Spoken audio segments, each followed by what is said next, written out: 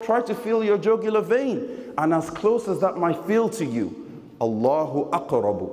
Allah is closer. Inna alhamdulillah, nahmaduhu wa nasta'inuhu wa nastaghfiruh. ونعوذ بالله من شرور أنفسنا ومن سيئات أعمالنا من يهده الله فلا مضل له ومن يضلل فلن تجد له وليا مرشدا وأشهد أن لا إله إلا الله وحده لا شريك له وأشهد أن سيدنا ونبينا وحبيبنا محمدًا عبد الله ورسوله وصفيه من خلقه وخليله خير نبي أرسله الله إلى العالمين بشيرًا ونذيرًا اللهم صل وسلم على سيدنا محمد وعلى آل سيدنا محمد صلاة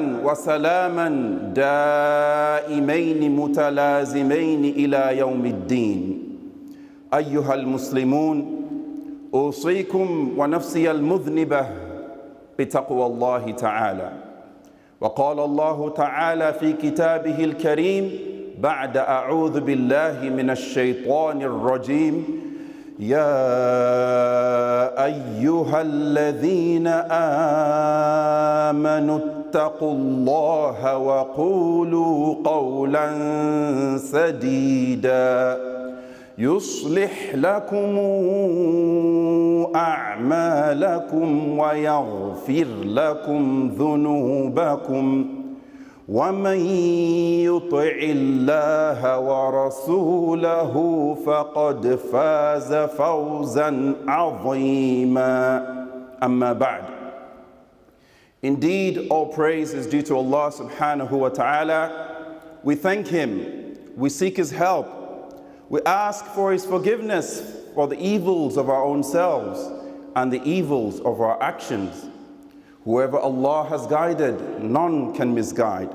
And whoever Allah has left to go astray, then none can guide. And I bear witness that there is no Lord, no deity worthy of worship but Allah, and that the Prophet Muhammad sallallahu alayhi wa alihi wasallam is his messenger. O you who believe, fear Allah, be conscious of Allah, and speak in an upright manner. If you do so, Allah subhanahu wa ta'ala will rectify your deeds and will forgive your sins. Anyone who obeys Allah and His Messenger has indeed attained utmost success. Alhamdulillah, we are blessed to be in the month of Sha'ban. Ramadan is quickly approaching upon us. For many of us, we've been preparing since Rajab, since the Prophet Muhammad sallallahu alaihi wasallam taught us that beautiful dua. Allahumma barik lana fi Rajab wa Sha'ban wa ballighna Ramadan. Oh Allah, bless us in Rajab and Sha'ban and allow us to reach Ramadan. I repeat that dua now. We ask Allah to bless us in what has passed in Rajab and to bless us of what is remaining in Sha'ban and allow us all to reach the month of Ramadan. As a preparation for this auspicious month, for this once-in-a-year event, one of the things that you see that is done a lot in this month is what? Dua. We all make loads of dua in this month. And perhaps it's worth a reminder to ourselves about certain important inner dimensions of making dua. Certain important things that we should bring to mind before even opening our mouth to make dua. These things they reflect the inner state of God's friends and His prophets.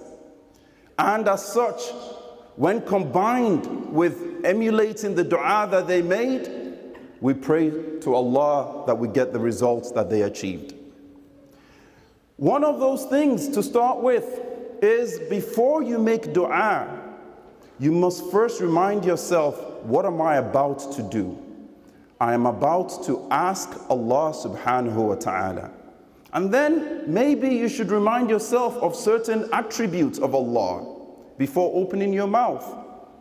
So you should first remind yourself about who you are asking. You are about to ask Al-Alim, the all-knowing. How will this make a difference to what you're about to say? Who you're about to ask knows every single thing. Alima ma kana, alima ma yakunu, alima ma lam yakun, law kana, kayfa yakunu. Allah knows everything that has existed in the past. He knows everything that will exist. He even knows what didn't exist, if it existed, how it would have existed. If you want to really put this into context, I want you to put 3 situations in mind. Situation number 1, you want to ask a sheikh or an alim for advice on a matter. You know that maybe many people have come to the sheikh with similar matters, but your matter is unique. So you go into depths explaining what you need to the sheikh so that the sheikh will really understand what you're requiring from them. Or you want to ask a generous man for something. So you go into certain, the way you ask and the attitude by which you ask is very different in this category to, let's say, the second category. If you were to ask someone that's very close to you, like your mother, or your father, or your wife, or your husband, someone that really knows you a lot more about something, the way you would ask for that thing is different from the first category of someone who is perhaps a stranger to you. Perhaps you need to explain things because you're speaking to someone that might not know your situation. Now let's ask ourselves the third and the aim that we're hoping to get to, which is the situation of asking the one who knows the matter more than you do. The one who actually knows not just what you're about to ask him, he knows the present, he knows the past, and he knows the future of whatever it is you're asking him. Okay? When you bring to mind the nature and the reality of such a being that you're about to ask, perhaps it would shape the nature of the dua you make. What is an example that we can look at here? We can look at a couple of examples. Number 1, when I say the word the friend of Allah, who comes to mind? Ibrahim al-Khalil, Ibrahim alayhi salam. When Ibrahim alayhi salam was facing certain death, he was about to be catapulted into the fire. Certain death by all logical accounts. Jubril alayhi salam came to him and asked him, do you have any need? Ibrahim, the friend of Allah, who knows Allah, who has this knowledge that Allah is Al-Alim. What did he say? He said, from you I don't need anything. Don't forget that angels do not do anything of their own accord. They're actually only sent by Allah. وَيَفْعَلُونَ مَا يُؤْمَرُونَ. Right? Yet, the friend of Allah says, for you, no, I don't want anything from you. And then he said, what about your friend? Ask him. And what did Ibrahim alayhi salam say? He said, his knowledge of my station, of my situation, suffices me from having to open my mouth and say anything. And what did he say? He didn't just keep quiet, he actually said something. What did he say? Hasbunallahu wa ni'mal wakil. Allah is sufficient for us. And what an excellent being to put your trust in. What an excellent caretaker, right, is Allah. At that point, you think Allah didn't hear him? Allah heard him. And Allah responded straight away. Right? قُلْنَا يَا نَارُ كُونِي بَرْدًا وَسَلَامًا عَلَىٰ إِبْرَاهِيمَ. At that point, Allah said, we said, O fire, my friend is coming to you. Be cool and be calm upon Ibrahim. That is how a friend treats another friend. Because he knew who he was asking. He knew Allah's state. He knew Allah. And as such, he knew that Allah knew his state more than him. Another friend or another friend of Allah that we might look at, right? Imam Haddad. He composed a poem, very beautiful poem of dua. He said, قَدْ كَفَانِي عِلْمُ رَبِّي مِنْ سُؤَالِي وَاخْتِيَارِي.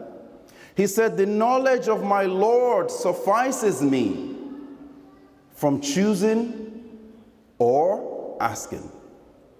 Right? قَدْ كَفَانِي عِلْمُ رَبِّي مِنْ سُؤَالِي وَاخْتِيَارِي. If he stopped there, you might think, well, but Allah asked us to make dua. He didn't say he wasn't going to make dua. What does the next line say? فَدُعَائِي وَابْتِهَالِي شَاهِدٌ لِي بِافْتِقَارِي. He said, of course, I know that Allah knows my situation more than I do. So, as such, my dua, when I pray to Him, and when I break down in front of Allah, it's a witness to my poverty with Allah and to my complete neediness of Allah. So he sees his dua as tahaqquq al-ubudiyyah, as realizing his slavehood to Allah. And what did he say? فَلِهَذَا السِّرِّ أَدْعُو فِي يَسَارِ وَعَسَارِ. And because of this secret, I still make dua when things are going easy. And I make dua when things might look difficult. Because he sees his ease and difficulty as the same when it comes to him calling upon his Lord. Perhaps how many people might be in what looks like if it's a life of ease, but they're in reality in fitna because of their distance from Allah. And how many people might look as if they're in difficulty, but they're so close to Allah because they keep calling on Him. So this friend of Allah, Imam Haddad, he said, فَدُعَائِ وَابْتِهَالِ شَاهِدٌ لِي بِافْتِقَارِ فَلِهَذَا السِّرِّ أَدْعُو فِي يَسَارِ وَعَسَارِ. Because of this, I pray when things are difficult and when things are easy. These are the hallmarks of friends of Allah. And we also see in Surah Al-Imran when Allah speaks about the believers, الَّذِينَ قَالَ لَهُمُ النَّاسُ إِنَّ النَّاسَ قَدْ جَمَعُوا لَكُمْ فَاخْشَوْهُمْ. Those who people said to them, a great army has gathered against you, be afraid of them. This was after the battle of Uhud. The Muslims had just faced a very crushing morale blow, right? And yet they were ready to stand up again the next few days and go and meet the people that had been claimed to have gathered against them. But what did Allah tell us that they said? قَالُوا حَسْبُنَا اللَّهُ وَنِعْمَ الْوَكِيلُ. They said, Allah is sufficient for us. And what an excellent one to put your trust in. Why am I saying this? If you bring to mind the knowledge of the one you're about to ask, perhaps the adab, the etiquette of how you ask will be different.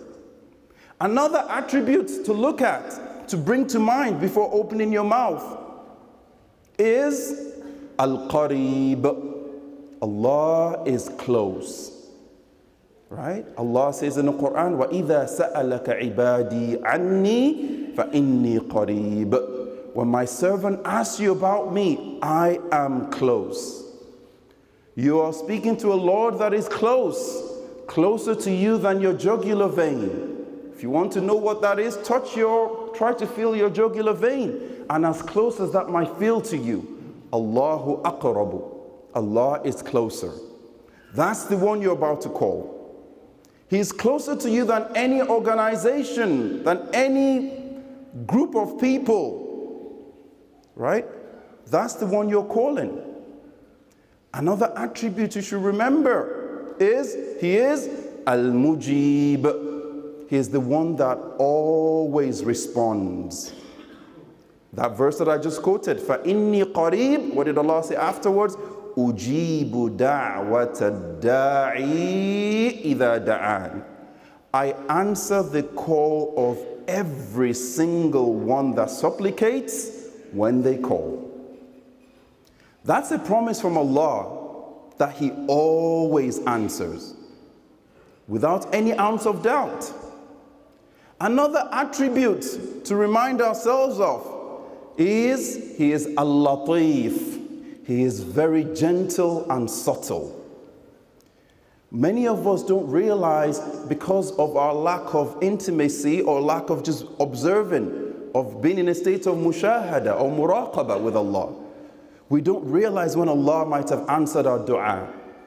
We don't realize that sometimes, perhaps, by very nature of opening your mouth to ask Allah, that is in itself a proof of your faith. Because why would you open your mouth to ask someone you don't believe in? So your very dua itself is a proof that you know you have a Lord that answers. It is said in the hadith that the servant will commit a sin and make forgiveness, commit a sin and ask for tawbah, commit for sin and ask for tawbah. And at a point Allah would say, my servant knows that he has a Lord that forgives. Because why would he make tawbah in the first place if he didn't think Allah forgives? And Allah would say, If'al ma shi'ta fala ubali. Do what you want, I don't mind anymore, because you know that you will meet me. So when we think about all of these attributes as a prerequisite before making dua, before opening our mouths, then we know for a fact that we're calling upon a Lord that answers, a Lord that is subtle in his answer, a Lord that is ever, ever present, that is never absent, that is close to us, and that has promised that he will answer everyone who makes dua when they make dua. When these are very clear to us, then open your mouth and ask. And perhaps something else to remember when asking. If you were to ask a friend for help, there is a natural instinct in you to not want to overburden your friend. If you were to ask your friend for money or for a favor, let's say you have a debt of a few £1,000s, you wouldn't necessarily ask your friend for the whole amount to help you pay back, right? You maybe ask for a bit out of that because you're afraid of overburdening the person you're asking. Well, when you ask Allah, remind yourself that lahu ma fis samawati wa ma fil ard. To him belongs everything in the heavens and on earth. Remind yourselves that the Prophet Muhammad sallallahu alayhi wa sallam said that Allah said, O children of Adam, were the first of you and the last of you, the mankind of you and the jinn of you, were to stand on a plain asking me for whatever you want, right? And were I to give every single one of them what they want, it will not decrease in my kingdom no more than a hand when dipped into an ocean decreases from it. That is the one you're asking. What does that mean? Don't be shy. Don't hold back. Be very bold and courageous in what you ask Allah. Ask Allah for the best. He asked you to ask him. Was'alullaha min fadlihi. Ask him from his bounties. The fact that you're asking him is a proof of your faith. Ask him dua that if others were to hear, they'll be like, whoa, that's a lot. Well, you're asking Al-Ghani, the one who owns everything. The one who, no matter how much you ask, it doesn't decrease in his mulk. It doesn't decrease in his dominion. So don't be shy. Don't hold back. Ask, and Allah will give you. Of course, we know Allah in his subtlety. He knows what is best for you. He knows what is good for you. So when you ask as well, don't forget he will answer based on what he knows to be best for you.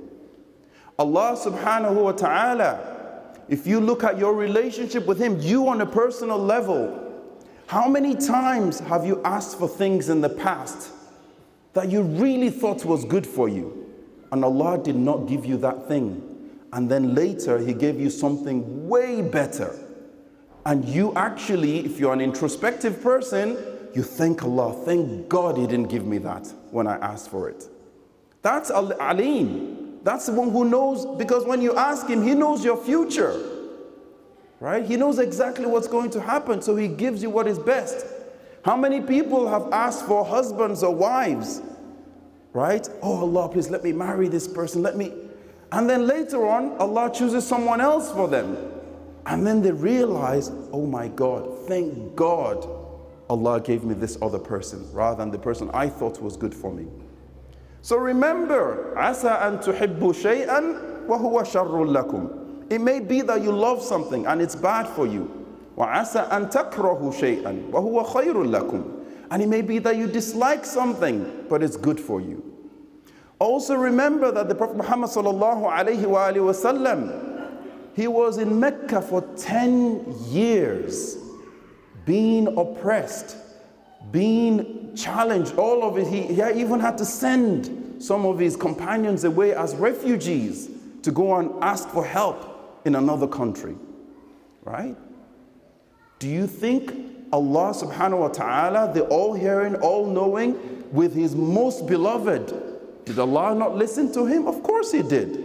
We know from his seerah that of course Allah answered his prophet at the time that it was most best and most fitting, at the time that he had appointed. And we know that no one ever calls him with this adab and using similar words or whatever Allah inspires your heart with, right? That except that Allah answers. So we have proof from the seerah that Allah answers. He is Al-Mujib, As-Sami', Al-Qarib. He's the one who answers, the one who hears and responds. And he's the close. So perhaps the next time we start making dua in practice from now till Ramadan comes, we bring to mind these eternal attributes of our Creator. And perhaps with these attributes in our mind, we will be inspired and guided to the right words to use to praise Allah and to ask Him for help. You know, many of us, when we're, for example, and I'll end with this, for some of us, when we're about to do tawbah, when we're about to repent to Allah and we're calling Allah, remind yourself, the person you're calling is the one who knows your heart, is the one who was present at the point where you were committing all those sins, and is the one who you're now asking for His guidance and His help. Which means your sincerity at that point is important, because you know the person you're speaking to is Al-Alim, the one who knows everything. Inna Allah la yakhfa alayhi shay'un fil ardi wa la fis sama'. Nothing is hidden from Allah, whether it's in the heavens or the earth. Okay? So may Allah make us people who are able to realize His attributes, actualize these traits, and may He inspire our hearts with the dua that He will answer. And may Allah make us people who hear something and take the best of it. أقول قولي هذا واستغفر الله لي ولكم فاستغفروه إنه هو الغفور الرحيم. الحمد لله وكفى والصلاة والسلام على عباده الذين اصطفى. أيها المسلمون اعلموا أن الله أمرنا بأمر عظيم بدأ فيه بنفسه وثنى بالملائكته القدس وثلث بالمؤمنين من جنه والإنس. وقال الله تعالى في كتابه الكريم بعد أعوذ بالله من الشيطان الرجيم إن الله وملائكته يصلون على النبي يا أيها الذين آمنوا صلوا عليه وسلموا تسليما. اللهم صل على سيدنا محمد وعلى آل سيدنا محمد كما صليت على سيدنا إبراهيم وعلى آل سيدنا إبراهيم وبارك على سيدنا محمد وعلى آل سيدنا محمد كما باركت على سيدنا إبراهيم وعلى آل سيدنا إبراهيم في العالمين إنك حميد مجيد. اللهم صل على سيدنا محمد الفاتح لما أغلق والخاتم لما سبق ناصر الحق بالحق والهادي إلى صراطك المستقيم وعلى آله حق قدره ومقداره العظيم. اللهم اغفر للمسلمين والمسلمات والمؤمنين والمؤمنات الأحياء منهم والأموات برحمتك يا مجيب الدعوات. اللهم أرنا الحق حقا وارزقنا اتباعه وأرنا الباطل باطلا وارزقنا اجتنابه وأعنا على ذكرك وشكرك وحسن عبادتك. ولا تجعلنا يا مولانا من الغافلين. اللهم آت نفوسنا تقواها وزكها أنت خير من زكاها، أنت وليها وأنت مولاها. اللهم انصر لإخواننا المستضعفين المظلومين في كل مكان، خاصة في فلسطين وخاصة في غزة يا أرحم الراحمين. اللهم انصرهم بروح القدس، اللهم أيدهم بروح القدس، اللهم انصرهم يا أرحم الراحمين يا أرحم الراحمين. اللهم أعنا على طاعتك يا أرحم الراحمين. اللهم بارك لنا في رجب وشعبان وبلغنا رمضان. اللهم اجعلنا ممن يستمعون القول فيتبعون أحسنه. عباد الله رحمكم الله، إن الله يأمر بالعدل والإحسان وإيتاء ذي القربى وينهى عن الفحشاء والمنكر والبغي يعظكم لعلكم تذكرون. اذكروا الله العظيم يذكركم واشكروه على نعمه يزدكم ولذكر الله أكبر والله يعلم ما تصنعون. أقيموا الصلاة.